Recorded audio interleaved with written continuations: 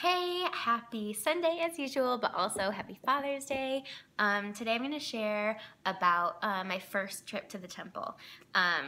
This was, so I'm not very good at going chronologically because last week I just felt impressed to share the story of my repentance experience, and so that was like June, July, the summer after I was baptized, but now this is like in April. Yeah, I was just like, oh, April, I should tell how my first general conference, but that's not like the story. Okay, so first trip to the temple, April 2014, about 2 months after being baptized myself.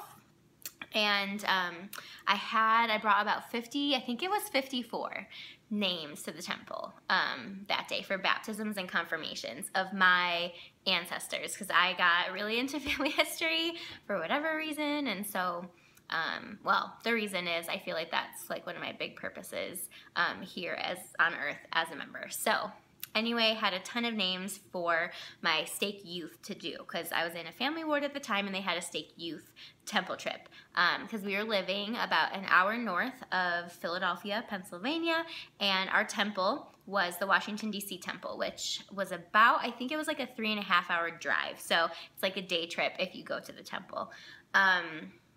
Okay, so we had all these youth going and I had all these names, super exciting, right? Couple things about this trip. First point to make is I almost didn't go because my nanny family, like my mom boss and my dad boss, they couldn't go on this trip for, I forget, work or whatever. They couldn't go, and I had this image of what I wanted my first trip to the temple to be, and I wanted it to be my entire nanny family, all of us taking a road trip down to the temple, all going in, and doing this together. They were a big part of my life and my conversion, and so that's what I wanted. And so I wasn't sure I was gonna go on this youth trip because it wasn't gonna be what I wanted. And then I just had at some point this realization of, oh my gosh, I am being selfish because the temple is there for us to go in to, I don't know, there's so many purposes. That's not the point of this video. There's so many reasons to go to the temple, and that is, for me, I believe it's like the greatest way to serve our Heavenly Father as Latter-day Saints. So it's important that we go every chance that we get, no matter what the circumstance. And so I recognized that, and I was like, oh, duh, I'm going. Like, it doesn't matter. It's not about me. It's not my first temple experience. This is just going to the temple to perform ordinances for the dead, and that's what's important. And especially the fact that it was for my own family names. Like, I am sealing my family together for eternity, and any chance I get, I'm gonna go. I'm gonna do the work. So I decided to go on the trip. Then, of course, same as my baptism, Satan is like, oh yeah, Kelly is going on the trip with the teenager she nannies, who she's really close with, and so, duh, I'm just going to, you know, give them a little friction and try to ruin this trip for Kelly because this is something really awesome. So that happened. We got in an argument the night before we left for the temple, and because we had planned this trip, I wanted to make it a special experience for him, to create a love of the temple for him and to create a positive memory, right? And, you know, so I'm making all these plans. I make like a mix CD or something, or like a playlist. No, not mix CD. I make like a playlist of music we like so we can like have a good time. You know, it's like a long drive there and back. And then we get into this argument and whatever. Trip comes, we're gonna go, and he's so mad at me, he's being a teenager, that he won't even sit in the front passenger seat with me. He's gonna sit in the back, and he wants to he's like not talking to me. And so I'm like, this isn't how it's supposed to be. Like, this is supposed to be a good, like, fun trip. I'm gonna have to drive this like 3.5 hours, like by myself, not talking to anybody.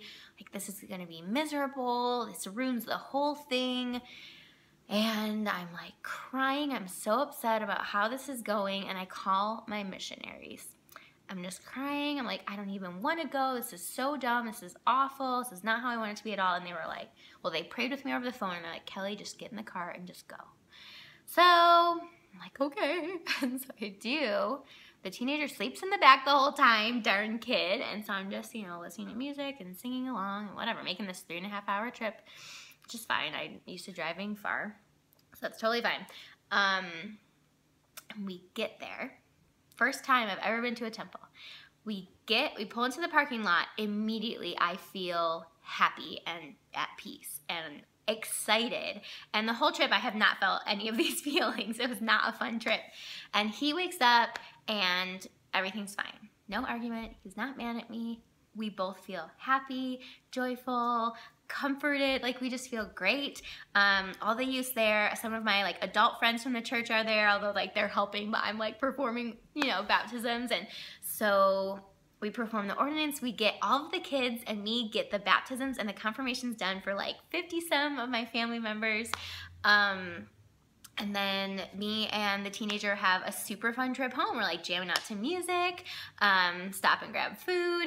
Pretty sure one of our temple trips, we like ran out of gas. So I don't forget if that was this one or not because we went on a few. So it's, I don't know. I mean, it was an awesome trip and a couple of lessons learned, right? And so I just wanted to share those with you. And of course, thank you for listening. And I'm pretty sure there will be at least like a few more stories. So look forward to that, but I'm sure my conversion story will, well, it's ongoing, but the videos will end at some point. Hope you guys enjoy the rest of your day. Love you so much.